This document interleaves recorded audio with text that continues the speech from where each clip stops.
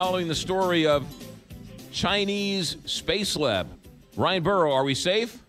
We're safe.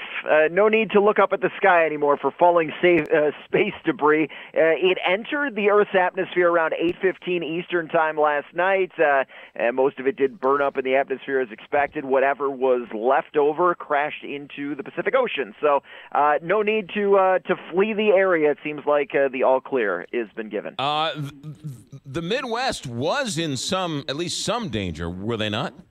Yeah, from South Dakota, Minnesota, even southern Michigan. Actually, in Michigan, they actually put out an emergency response just in case something did fall. Now, I want you to keep in mind your odds of getting hit by a piece of space junk that falls out of the sky is more than 1 in a trillion, so you could win the Powerball many times over. In fact, only one person has ever been hurt by a piece of space junk that has fallen from the sky, and it was in the United States in the 70s, and that person wasn't seriously hurt. So the odds aren't great, but still, you don't want something the size of a school bus falling down to the earth and landing in some kind of major metropolitan area. Was not the case here, but it's always a concern. Yeah. What was wrong with this Chinese space lab?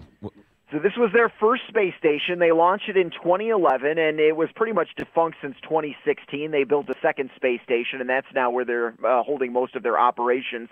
We don't exactly know the specifics of what remains on that space station, because keep in mind, the information we're getting is still from the Chinese government. Right. So, you got to kind of take that at its word or however you feel. In fact, they alerted the UN about this space station coming into the Earth's atmosphere, and it's one of those things where I guess we got to trust them, as best we can. While all the tariff stuff is going on, there might be some kind of political wranglings going on. You just got to kind of trust their space agency. Now, we do have independent space agencies in the United States that did monitor it, and to the best of their judgment, their calculations seemed to pinpoint exactly where this thing was falling, and it did. So from that perspective, an independent perspective, I guess a thumbs up. They feel like they did a pretty good job. Ryan Burrow, thanks for checking in, and glad I can take my helmet off now. Now I'm safe.